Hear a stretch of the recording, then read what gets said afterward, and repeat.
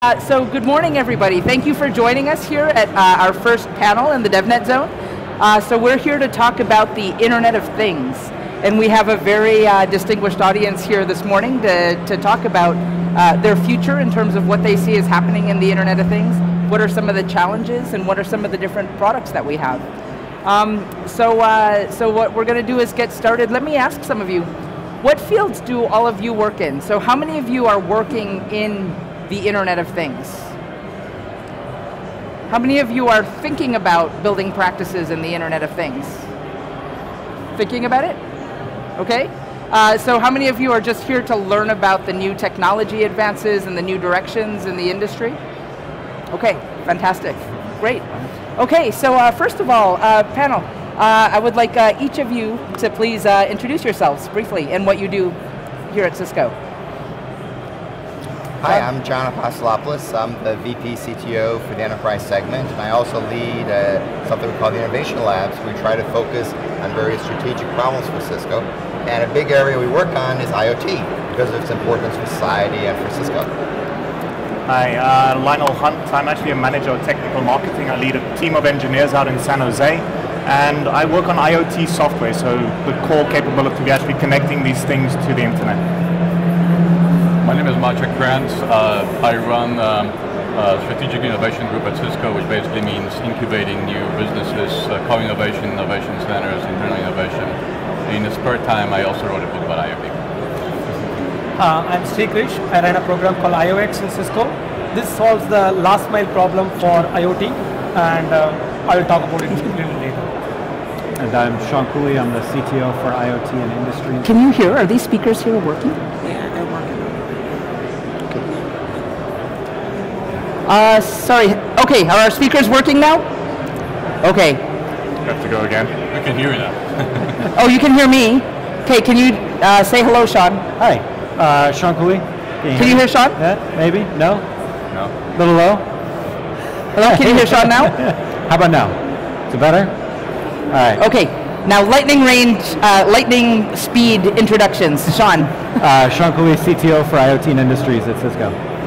Okay, Srikrishnan. Srikrishnan, IOX. I run IOX program in Cisco. Maciej Kranz, strategic innovations. Lionel Hunt, IoT software. John Apostolopoulos, CTO enterprise segment. Okay, can folks hear now? We good? We're getting better?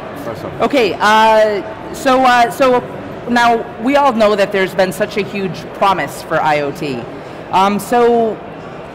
And every year it's promised and promised and promised, and now people are kind of interested in it. So tell us, like, what has changed about IoT over the last year?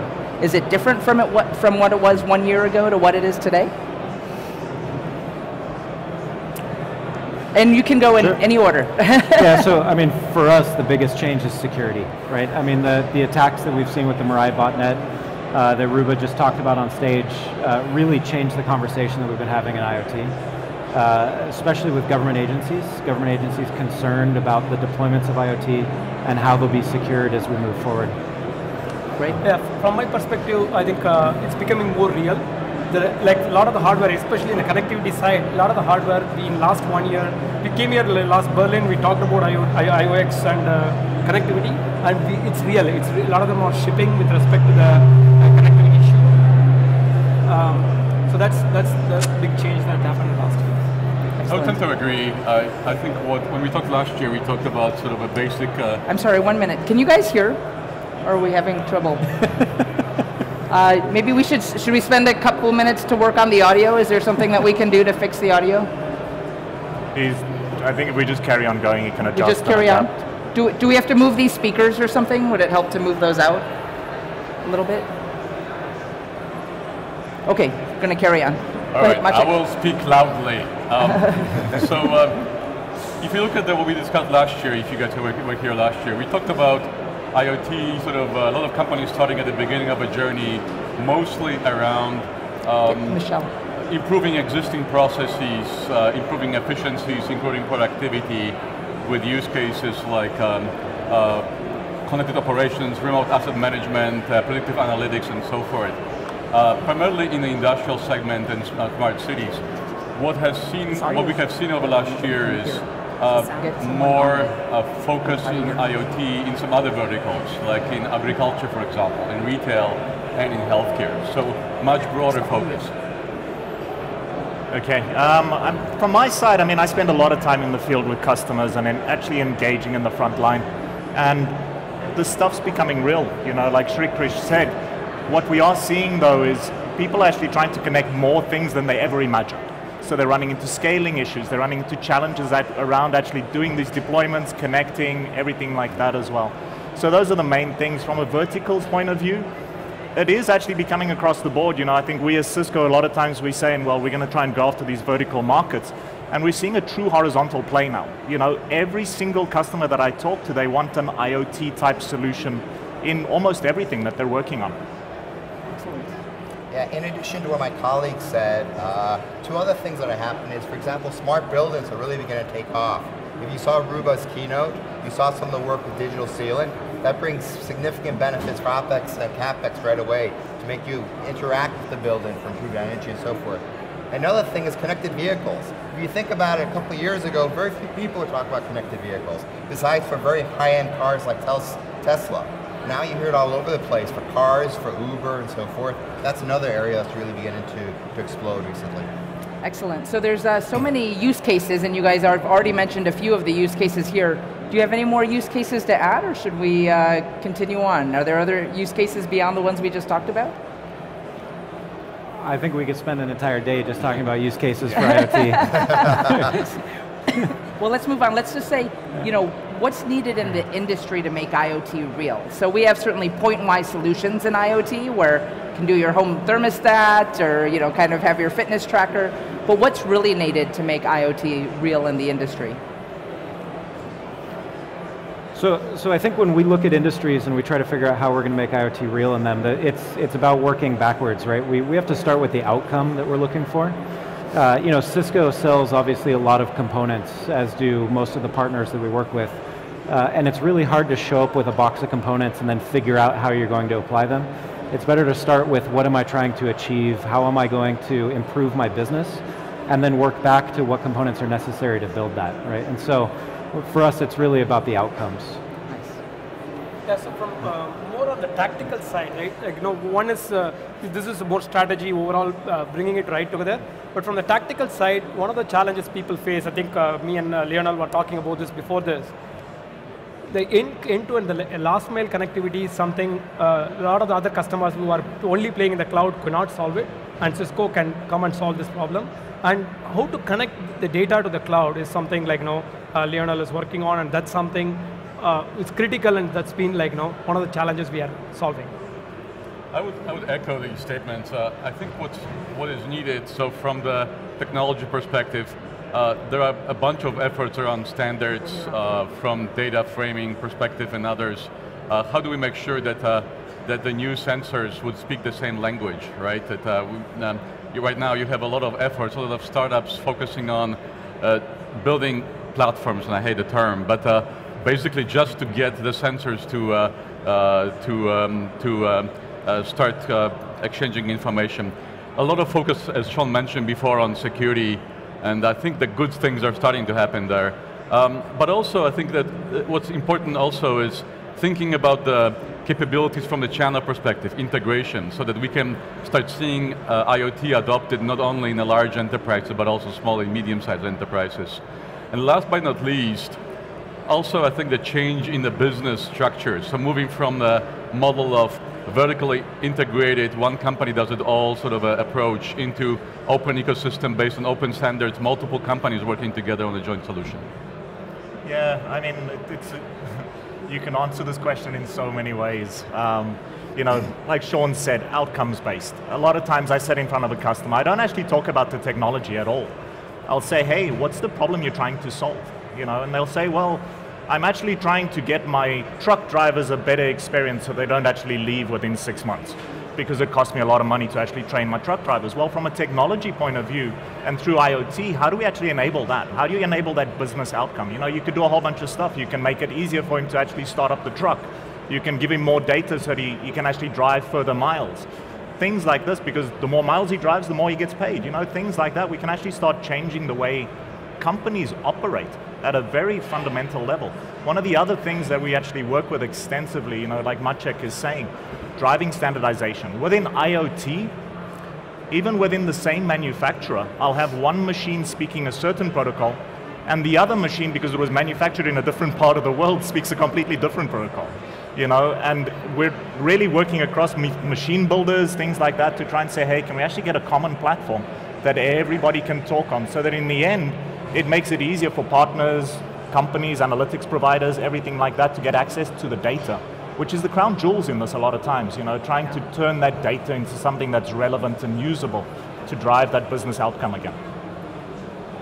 Yeah, and to do these outcomes, actually, this is where you come into play, because the customer wants an integrated solution that they can just use to get at their smart build and manufacturing use cases.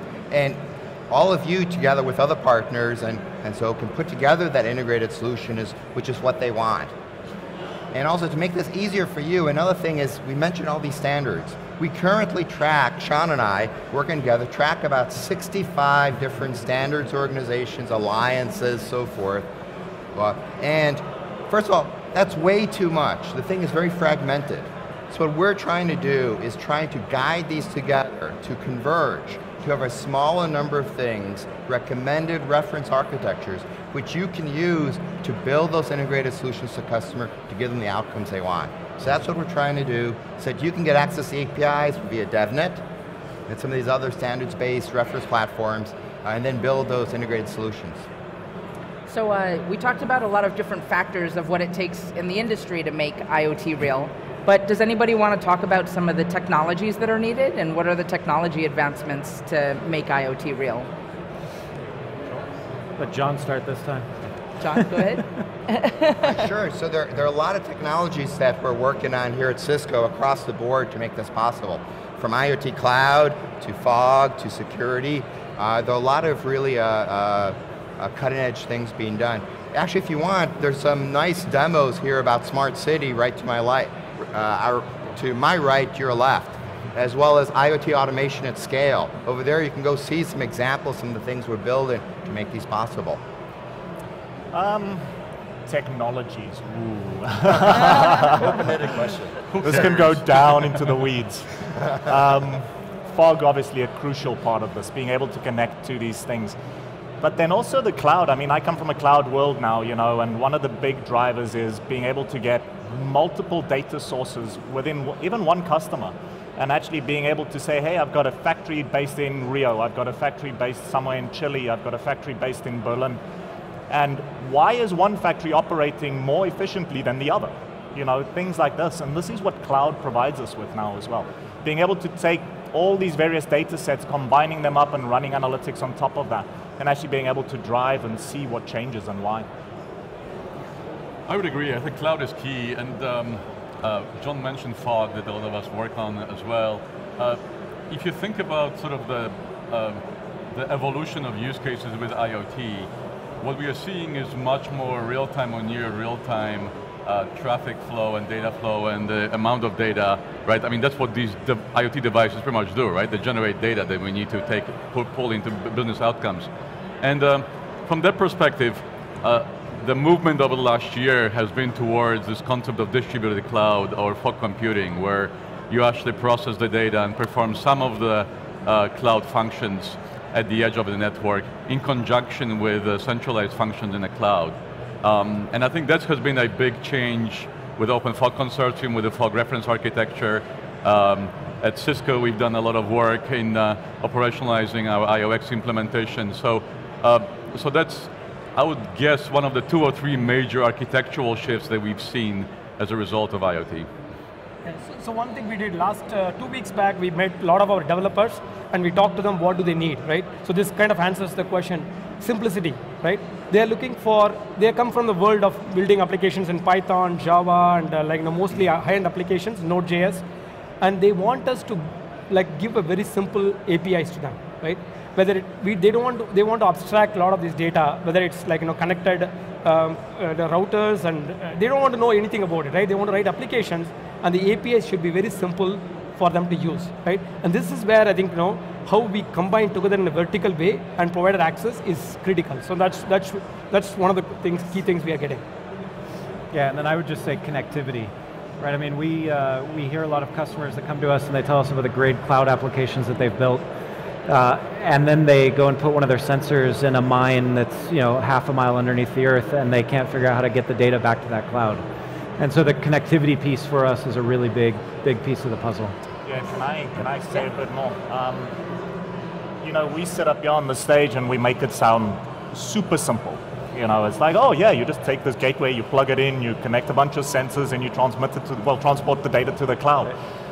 What we're seeing a lot is it's extremely complex. It's actually a difficult problem to solve, and that's one of the big projects that I've been working on with Shaun and the rest of the guys is, how do we simplify that? How do we actually make it as simple as, hey, take a gateway, plug it in, and let it dial back home to the cloud, push one of the IOX fog applications down, the partners develop code, and it all of a sudden magically starts transmitting data. Well, we're actually there right now. We can do that. As Cisco, we've actually, for the last 18, 24 months, we've been working really hard to actually simplify that flow, simplify the stack, and being able to get things connected more easily. And yes, there's still a lot of work to do, and we'll carry on iterating on this as well. But we'll get there, and I mean, you can actually see part of the demo on the right-hand side over there as well. So that's, simplification, just making it completely simple. Remember, one of the big challenges that I face specifically with customers, if we're talking IoT, if we're talking industrial IoT, that's the operations technology guys. These are the guys that are absolute geniuses when it comes to machines and pumps and all these crazy things. I know nothing about that world, and they know nothing about our world. So for them, it needs to be as simple as, hey, plug this thing in, scan a barcode, and it needs to work magically. And that's where we need to drive and iterate towards. So Maciej, so I have a book here on building the Internet of Things. Maciej over here is the author of this, so you've been in the industry for a long time, so really studying it, talking to lots of customers, building technology, but you put it all together in this book, and this has actually been on, number 3 in the bestseller list for books on the market in IoT. So can you tell us a little bit about what you've done here in your book? Sure, and I think that, to be honest, I never Can you guys hear Maciej? Yes, okay, can you hear me? Great. Yeah, I never thought about writing a book, but I think it was 3 years ago or so, I started getting a lot of questions from business leaders, people that run the businesses, plants, retail stores and so forth, and said, okay, is there a book on the market that can help us think about how we implement IoT, how we start with our first project, how we start on the IoT journey? And at that time I couldn't find one, so I figured I'll write one. So this book is basically very much a hands-on guide, not a lot of technology, mostly about use cases and practical takeaways from hundreds of implementations of your peers. What are the use cases you should start with? What are the best practices? What are the mistakes that your peers have made? And then learning from those so that your first project will be a successful one, and you can then start becoming more adventurous and more probably disruptive on your IoT journey. And what I found during the process is, and I think we've talked about it before, is that, yeah, there's lots of technology challenges and simplification and standardization are key, but there are lots of other issues around people and talent, OT, IT issue. It's around change management. It's around partner ecosystem. It is around connecting solutions with a business process, and in most cases, starting with the business process. So, so if you want to sort of think about how do I start on the IoT journey, again, from the business perspective and the technology perspective, hopefully you can find the answers in the book. Excellent, excellent. Good job on doing Thank that. you. I'm sure it was a lot of effort to put all of that knowledge together in one place. And many of you have copies here, is that right? Great. So now let's get into some of the different and more specific technologies that we're working on. So Lionel, what's the role of IoT in the cloud, and what is something called IoT Data Connect? Oh, IoT Data Connect.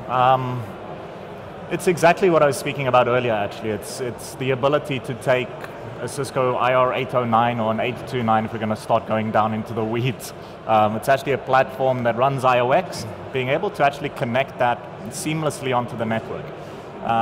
What it does is it dials home and it auto-provisions itself. There's a nice little UI that we actually designed the whole UI around OT, around a guy that doesn't know anything about IT at all. He doesn't understand what a VLAN is, he doesn't understand what a gigabit Ethernet port is or anything like that.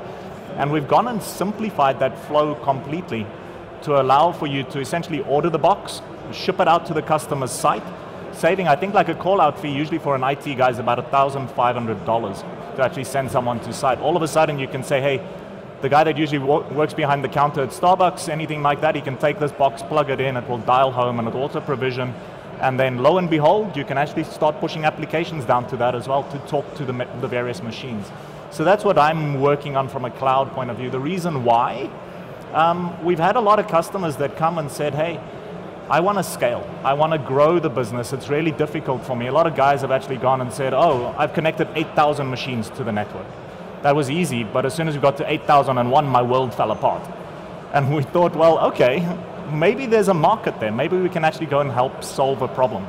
And that's what we went out specifically with the goal of actually solving that scale challenge of connecting all these millions of things into the cloud structure so that you can enable analytics and enable business drivers again. So, so the problem of handling all of that data, putting it in the cloud or on the edge is super important. Srikrish, you've been working on edge computing in a product that we call IOX to work in that domain. Can you tell us a little bit about that? One of the key challenges is, with any IoT, is how to get the sensor data to the cloud, right? So to solve that problem, I think this is where Cisco comes in. Cisco is close to the sensor, and it's a connectivity, as Shaun mentioned, we are in the connectivity business, right? So we'll be able to get this information. And what we do is we let people, partners and customers, write applications that runs on the edge of the network, right? It runs on the routers, switches, servers that are close to the IoT, right? And we run this on a Docker-ready containers. We'll be able to run it. And this application, you go to our developer DevNet forum, you'll be able to get the SDKs, which you can use it to develop applications that gets deployed to the edge of the network, which are routers, where you can process. We provide APIs to you. You'll be able to get the GPS information. If you are putting this in a truck, for example, you'll be able to get the GPS information and process it. And this data goes into IoT Data Connect. From there, you can access in the cloud. So this is like your portal or your entry point into IoT, the application's entry point into IoT. So that's what we do. Yeah, and how many of you were familiar with IOX before you came here? Just a few of you. So, so that's really important part of our portfolio and how we bring it together. Can I just add? Shaun. So, when we talk about edge computing and the fog, a lot of people hear about the cloud and the cloud and the cloud. There are a lot of use cases that we see every day where either latency is a major concern or bandwidth constraints are a major concern. And so the ability to do a lot of this compute on the edge and make decisions out locally near the sensors and the actuators in order to sort of drive the operation without actually having to involve the cloud. It's growing every single day. And so anything where human safety is involved, vehicle systems driving down the roads, all of these things, you take an oil rig that's out in the middle of the ocean, it may have very, very limited bandwidth, but it's producing a lot of data. And for it to make decisions on that data and actually change the way that they run their business without sending it all to the cloud is a requirement for fog. And so the fog piece is becoming more important in everything we look at. Yeah, it's an interesting one that actually, some of the machines that I've been in contact with, if they've got optics or anything like that, so laser sights, anything like that, they can have upwards of almost 3,000 sensors just in one machine. They generate locally about 1.5 terabytes worth of data on a workflow per day. That's a lot of data. And you know what, the service providers will say, sure, send it up to the internet, send it to the cloud because you're going to pay me for that bandwidth. But the reality is, there's a lot of local processing that needs to take place. We actually need to be able to do near real-time, sometimes real-time decision-making locally as well. So being able to push that intelligence down to the edge is crucial for us within IoT. Yeah, and also, if you go to a factory owner and tell them, hey, anytime the cloud goes down, your factory will just come to a stop. Right? It's not going to happen. And so the ability for them to keep this stuff on premises and actually run it and do the compute on-prem without having to rely on the cloud is a big deal for them. So it's a very good kind of, the data architecture, right, and the connectivity architecture is all very complex. So having the devices, having the processing on the edge, having the data that goes back into the cloud. Now with all these devices coming on, and Ruba was talking about all the devices coming onto the internet this morning in our keynote, security seems to be a really big issue. So would anyone like Shaun have anything to say about security for the Internet of Things? Anyone. Yeah, I mean, Ruba did a really good job of telling the story this morning, but as we connect more and more things to the network, and these things are very, very low cost, some of these sensors are sub 50 cents. The amount of engineering effort that went into the securing those 50-cent sensors is fairly low. And so we start getting to a point where the network and the things can no longer be adversaries. We've really spent a lot of time where the network sort of has to operate autonomously without caring what's connected to it. And the things try to hide what they're doing from the network by using encryption and then other secure transport mechanisms. And we're really getting to a point where in order for us to actually secure this properly and move it forward, we have to have the things in the network work together. And so we've been working on a lot of standards and other ways to get the industry to come together. One of them is something that we call manufacturer usage description. And John can talk a little bit more about MUD, but the way that we make these things work with the network really has to change. And so you'll see a lot coming out from Cisco in the near future about this, but you want to talk about MUD? Yeah, MUD is a new effort that Cisco's been pushing. And basically what happens is that, as Shaun mentioned, these devices, these sensors, they're really, really low cost, 50 cents. And for the longest time, the people made these sensors, they wanted them to be secure, but the first thing was to make them work. And they didn't really understand security, they didn't really understand networking. So that was kind of lower priority.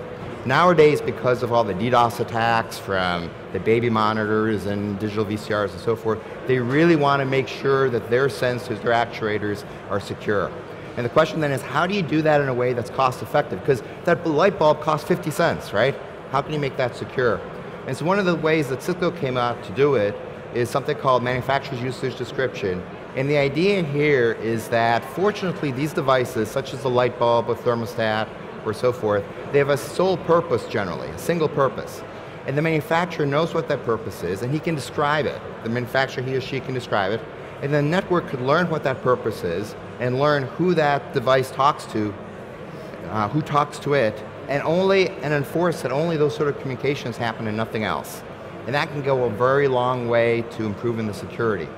And part of the beauty here is the way this works is that embedded device, that light bulb, all it needs is an embedded URL that points to the MUD description that describes how the network should, what the network's posture should be with that device. To make this even clearer, we're used to this today. Whenever you buy some medicine, an aspirin, on the label of the medicine, it describes how you should use it. And that's what teaches you what you should use it for and what you should not use it for. That's what we're doing with the things in IoT now, making something analogous to that. If you want to learn more, there's an IETF draft on manufacturer usage description, and either Shaun or I would be very happy to talk with you further. Yeah, and just to extend on that, this difference with IoT of them having a sole purpose is really critical here. I mean, if you look at a laptop or a mobile device, right, these things are general purpose compute devices. They can do anything. It's at the whim of the user. And so for a network, it's really rather difficult for the network to secure that device. But from an IoT perspective, if a sensor, as my boss says, your Nest thermostat should never order a book from Amazon, right? It's very, very clear what the Nest thermostat does. It talks to one destination on the network in a very predictable manner, same size payloads, same encrypted traffic going to the same destination. And when it deviates from that, it's very, very obvious to the network. And so when you take a 50-cent sensor and you look at how do I secure this, the best answer is let the network do it. Right? Let the network secure that and provide it a very, very narrow path to the rest of the network and to the internet without letting it get exposed to some random hackers using a script that took over a bunch of devices back last year, right? So maybe add to it as well. From the sort of market dynamics perspective, in addition to the technology and sort of scale challenges that Shaun and John talked about, There's also a transition we definitely have seen, especially on the industrial side, from what we sort of jokingly call security by obscurity. So people sort of assuming that their plant is secure but just not being connected to the network. And obviously that approach has been shattered with Stuxnet, and also by using basic tools, companies discovering that yes, there are actually 20 VPNs going into my plant, right, from vendors and contractors and so forth. More into the architectural approach, right, before, during, and after policy-based approach. My sense is that industry has been there before, not at the same scale though. If you remember 15 years ago, we had a similar problem with Wi-Fi, consumer Wi-Fi devices or clients being attached to MRI machines, right, and bad things happened. The difference though is, as we've talked about, it's a question of scale, it's a question of amount of data, it's a question of heterogeneity of end devices that I think is unique. Yep. Yes, absolutely. So you know, we talked a lot about IOX, we talked about the IoT data connect platforms, different standards that are needed, like MUD, manufacturer's usage description, rolls right off your tongue, and things that are needed. Now we also have Jasper. So Jasper's been an important part of Cisco's portfolio in IoT. Lionel, can you tell us a little bit about Jasper, or Shaun? Yes? I'm part of the Jasper organization, believe it or not. One of the main things we're actually doing with Jasper is connectivity management. So being able to actually take a car manufacturer and saying, hey, or even a Kindle, right? Say, hey, you need to connect this thing to the internet. How do you actually do that at scale? How do you actually, the worst thing is for me from an IoT point of view, when I'm deploying stuff out in the field, when something goes wrong, how do I actually get visibility into that? And one of the things we actually provide with Jasper is real proper in-depth troubleshooting down to the SIM card level itself to say, hey, where's this device been? What service does it run? Do I want to enable a new service maybe? Also, what's the signal strength been on that card for the last X amount of time? A couple of other things we can do is say, hey, if you actually move outside of this location, send an alert. You know, it goes back to, well, the light bulb is a light bulb and the light bulb shouldn't be moving. Well, this thing probably shouldn't be moving either a lot of the times. And if it actually moves, trigger and actually execute some policies in the back end as well. And then obviously from anybody that's actually worked with any sort of cellular contracts or anything like that, it's actually pretty complex to go in and solve all the billing, all the data usage from an estate management point of view. So when I say estate SIM cards, you know, actually managing that whole portfolio is pretty complex. And if you have different providers in different countries, how do you actually centrally control that and manage that? And that's what we as Jasper do very well, is being able to give you that control, giving the customer control back of all their SIMs and data and everything like that from a central location. Oh, that was good. I will add to it anyway. You know, that last piece is really key, right? When you start deploying a product worldwide that uses cellular connectivity and you try to integrate with the carriers, every one of these carriers has homegrown systems. They have their own back-end systems for doing all of the business processes of managing the life cycle and the troubleshooting and the billing and the provisioning, right? And all of these pieces start to become increasingly more complex as you add more and more carriers. And Jasper provides a single unified API and platform to manage that across hundreds of carriers throughout the world. And so just that simple piece by itself, or seemingly simple piece, is a huge value proposition for Jasper. Can you talk about one or two of the customers that are using Jasper? Yeah, I mean, there's a million of them. I think we're now at 8,500 customers. Shouldn't say a million, but 8,500 customers. Grows by a couple hundred a month. Some of the big ones, GM, so if you look at General Motors with their OnStar system, General Motors manages all of the cellular connectivity through Jasper. Coca-Cola is another big customer, so I don't know if we're getting them here in Europe, but Coca-Cola's in the US deploying these new machines that have 50 different flavors and a touch screen, and you can make cherry Coke or grape Coke or whatever you want out of it. They actually use cellular connectivity to manage that device for the location, and so when it starts running low on a syrup, they'll roll out a truck to put new grape syrup in it, or Coca-Cola syrup, or Dr. Pibb, or whatever they sell. You know, so yeah, so you know, the managing the cellular connectivity of these boxes that are in, you know, hundreds of thousands of restaurants around the world is a huge complex problem for them, and Jasper makes it significantly easier for them to do that. So. Great, so yeah, there's times when, the best connectivity you have is cellular because you don't know where a car is going to go, so where you don't know where the vending machine is going to be placed. Speaking back in the world of cars, so John, you have some work going on in connected cars. Why don't you share with the audience what you're doing there? Sure. So as you know, the connected cars is really getting more and more exciting. There's a lot of talk today with autonomous vehicles, with Uber and so forth. So there are actually many different types of connectivity that matter there. They're actually foundational. We just talked about the car to the cloud sort of connectivity, right?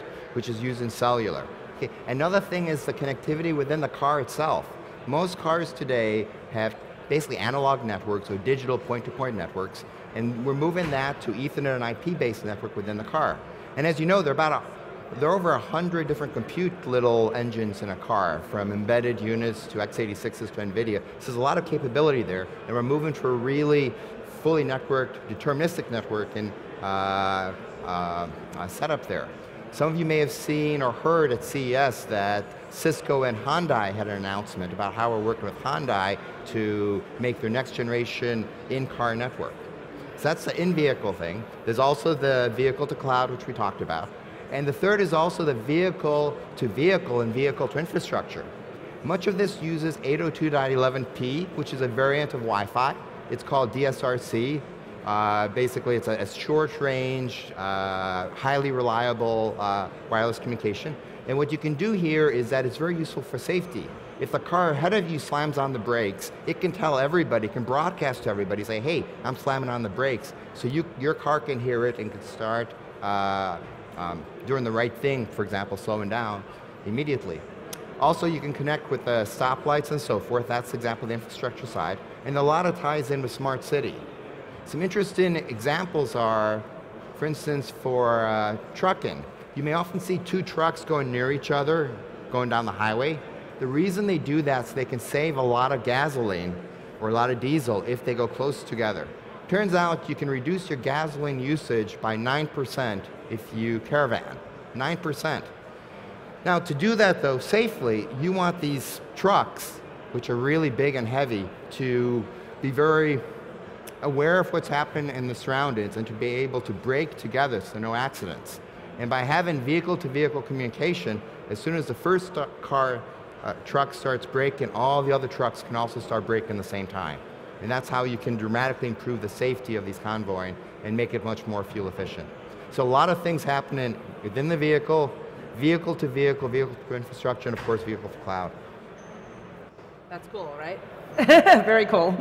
Maciej, so you run our innovation centers around the world, and then in our innovation centers, you're bringing in startups and bringing in a lot of different types of people together to think about the new areas. How are your innovation centers helping in addressing IoT? It goes back to, I think, what Shaun, you talked about, which is about business outcomes, right? And we have 9 innovation centers across the globe, one in Berlin here, like 20 minutes away, open Berlin. And what we do in the innovation centers is get together with the customer, with partners, with startups, and co-develop solutions together. Not custom solutions, but solutions that we can then replicate.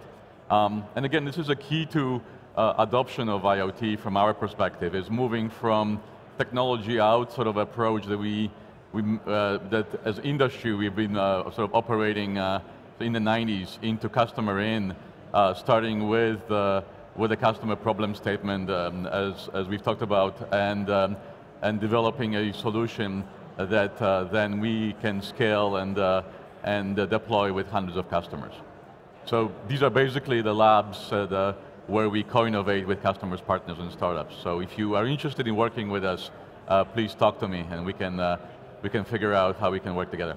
Do you have any good examples of some innovations that came out of some of these? Absolutely. I think there's for example, let's think about the work that we've done with a company called Relayer. So it's a startup here locally in Berlin. They won the grand challenge that we ran for innovations in IoT, I think 2 years ago. And I think we had around 1,200 participants, and they were #1.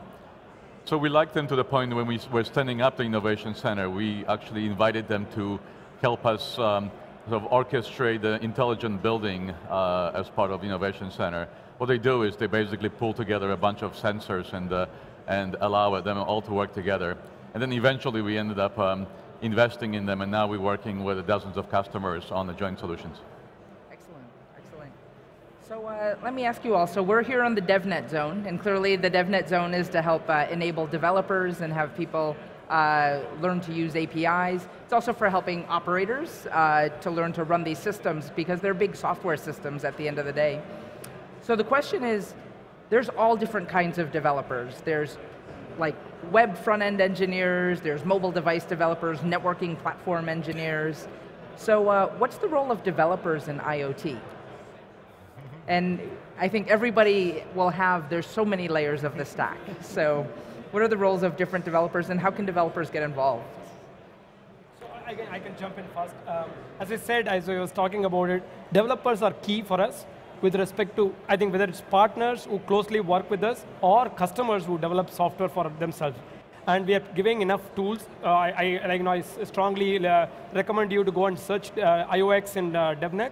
What it does is, providing this development tools, you can develop applications and try it on our sandbox. You don't need to buy a box yet. So you can try it on sandbox. That way you know what is the potential and what kind of innovations you can make. And at that point, you'll be able to deploy it in real box, real hardware, and you'll be able to connect to the cloud, and it make a difference for your own companies, or you can build for your partners. So Srikrish, if you have your IOX, right? So on the edge, you can write an app for IOX. Yes. How will a developer write an app for IOX? So that's a good question. I think so. We want to make it very, very easy for you, right? You'll be able to, whatever language you know Python, Node.js, Java, or if you're familiar with C, it's great, right? Any of these things, you can use very much like the Docker environment. If you know Docker, that's all we care, right? Everyone knows Docker in this new world. So if you know Docker, you'll be able to build your application in an exact same way, and the last step, we will give a tool which will convert and make it run, right? So you don't have to know like a lot of new technologies. You should know what is already there in the market, and that should be enough for us. Excellent. Excellent. So you can just write your Docker container. You can put your app into a Docker container, and then have it run on the edge of the network. Yes. Very good. Other areas for developers? Yes. So to me, in the world I live in at least, the developer is actually the king.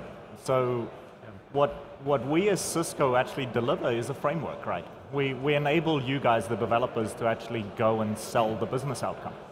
Nobody's going to go to a customer and say, oh, I want an IOX. It just doesn't happen.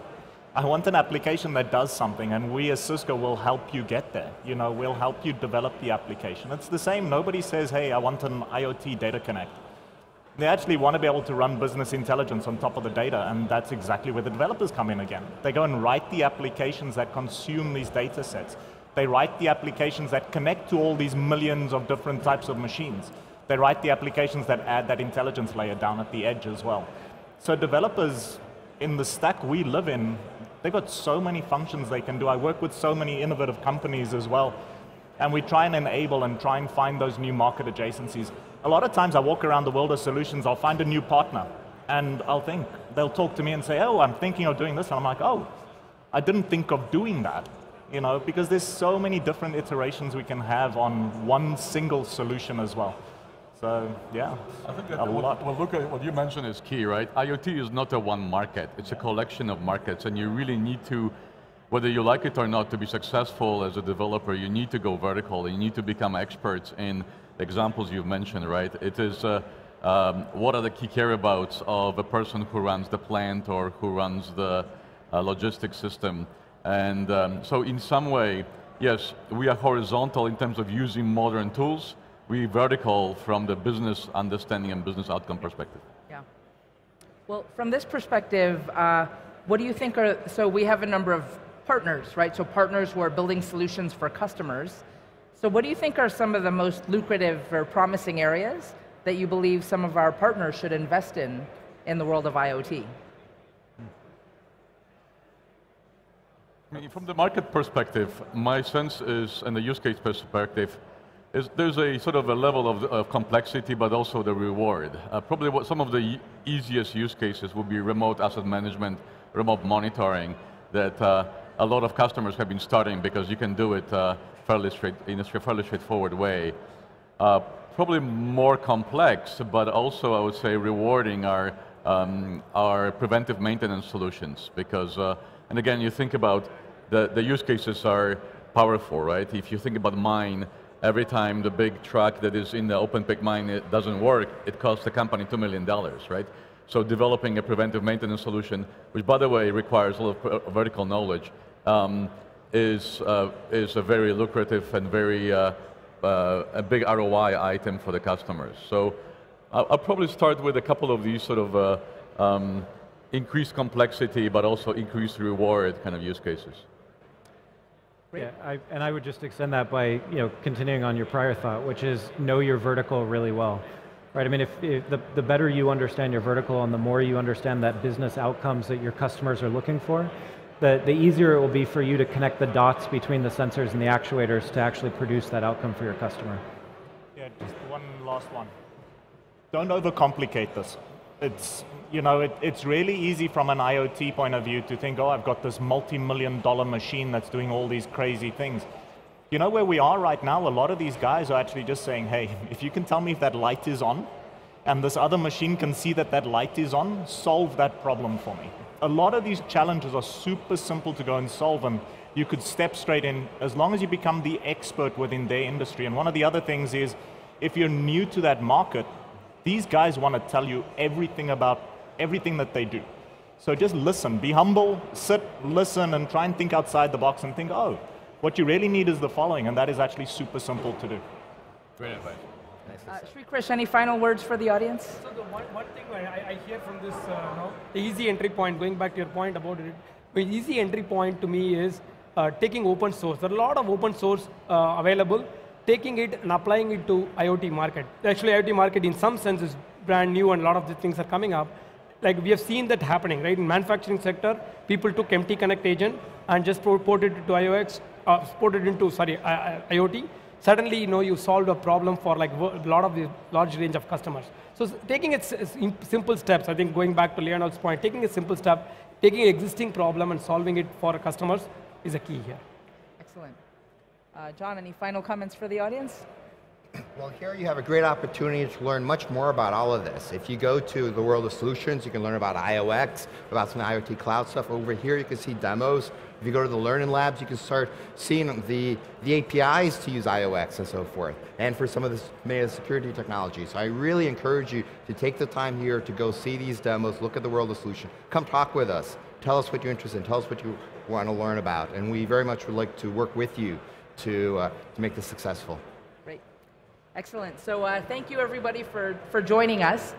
So as we said, I think if I'd summarize the panel, the promise of IoT has really been there for a long time, but it sounds like there's a lot of progress in the last year to really making it real.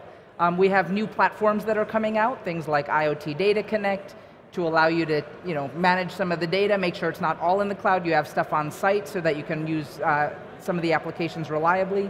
We have IOX to do edge processing, to be able to really collect all of that data. You have low latency processing right on the edge. We have a lot of work in terms of security standards, different IoT standards to make the industry coming together. We also have our innovation centers, in which our innovation centers are bringing together startups, academia, big companies to make some of these things happen. Jasper helps out, where with IoT, you're going to have many types of devices that are connected that are best accessed through a cellular network.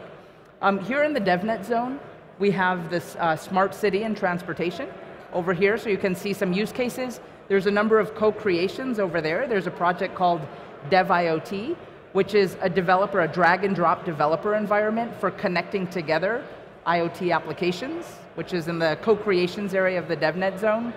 And then also over there we have some learning labs with a train running in the middle. It turns out there's sensors connected up to that train. You can walk up to the learning lab and go ahead and program a policy to say, when the train gets here, make the traffic light turn red, or make it stop and make it honk its horn.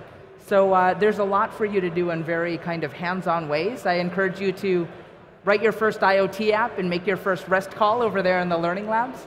But thank you to our wonderful guests here and our leaders within Cisco that are leading the charge in IoT to make it all real. And thank you for joining us, everybody. Thank you.